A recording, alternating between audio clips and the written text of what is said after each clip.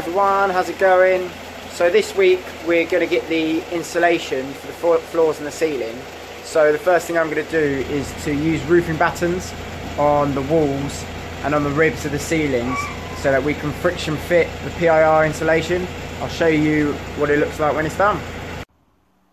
So the roofing battens are going to be 140 centimeters long, and they're going to be screwed and glued into these ceiling ribs. I'm going to make them wider than the rib so that they can grip onto the PIR as I friction fit them. So these I've cut them to length, 140 centimeters, and I'm now going to put some grooves along the piece of timber at 45 centimeters, 95 centimeters, so that the battens can curve slightly to the shape of the roof, and then I'll glue them and screw them and show you when it's done. So here's one of the cut lines on the pair of battens, and I've adjusted the circular saw so that the teeth won't protrude all the way through the bottom. It will just cut a groove to half the depth, and then I'll be able to bend this to the curve of the roof.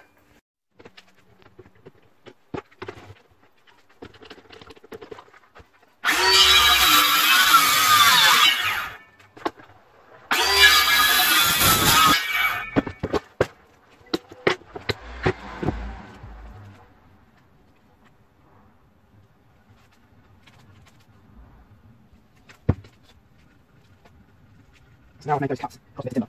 I'm going to use wood glue and some clamps to fix the two pieces together.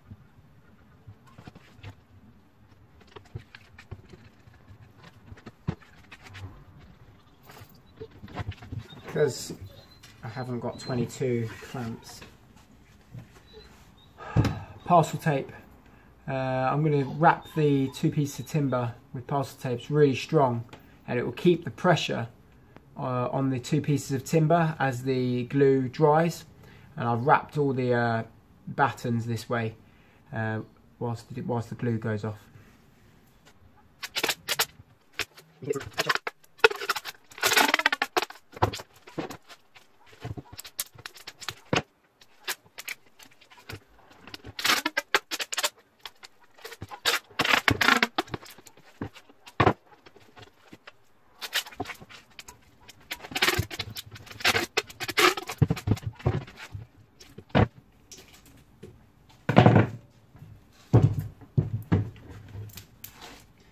So you can now take the clamps off, and that tape will maintain that pressure of those two pieces of wood being pushed together whilst the glue dries. So yeah, you can see one groove there, the other groove there. Just allows it, as I push it up, to curve slightly. The roof battens are in. The wall battens are in. It's now time to insulate the van with insulation board or celotex, which is this stuff. So this will fill all the voids and make sure that the temperature inside the van is quite consistent. When it's hot outside, you want it to stay cool inside, or when it's cold outside and you've got your heater on, you want it to stay warm inside. It's a really good insulator. So I'll show you the progress as I start to put it in. So the next gap that I need to fill with insulation is 140 centimeters long by 44.5 centimeters wide. I've cut this board here to 140 centimeters. I'll now show you how I'm going to get it to 44.5 before installing it up between the two battens.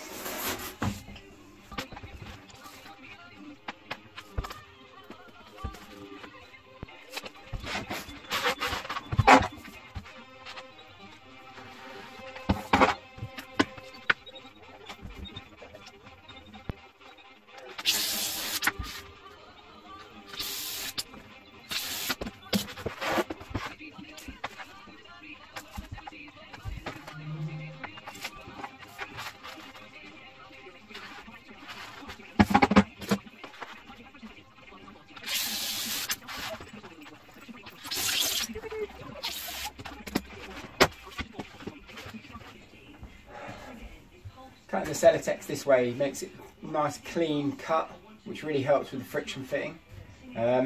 Because the celotex board is rigid and the ceiling is slightly curved, I'm going to make those grooves in the celotex board at 45 centimeters and 95 centimeters, which will match those on the battens.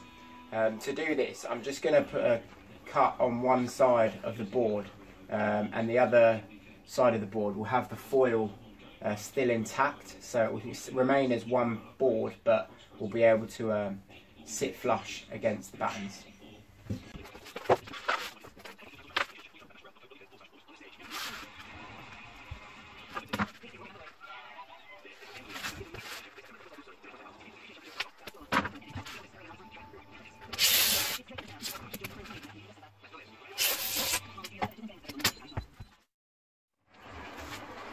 So, cut the lines. I'm now going to push it up against the ceiling between the two buttons.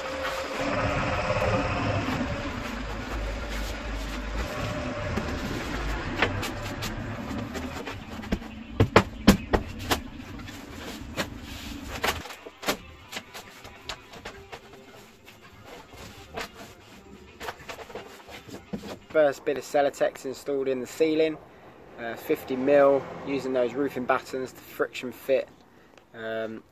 By using a Stanley blade and metal ruler, means you can get really clean, accurate cuts. So that's what I recommend. I see some people using a saw, but that's really dusty and didn't work for me too well. So yeah, I've just been starting the insulation for the walls. I've used 50mm celotex to fill in the panels, and I'm now going to use the earth wall to just fill in the voids, and I'll show you that when it's finished. I've insulated the voids with that earth wall soft insulation. As you can see, I've tried to stuff it into as many of the air gaps as possible, just to keep the integrity of the insulation. And what I'm going to do now is use 25mm celotex boards to friction fit between the battens that you can see, and then use foil tape to create another vapor barrier.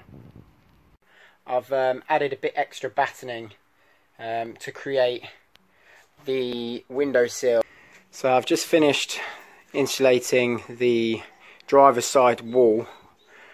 I've used the battens to friction fit 25mm celotex, and this will create a vapor barrier similar to the ceiling, and it's a really neat way of using really efficient insulation and having the right materials there for your fixings when you're going to panel and clad the walls.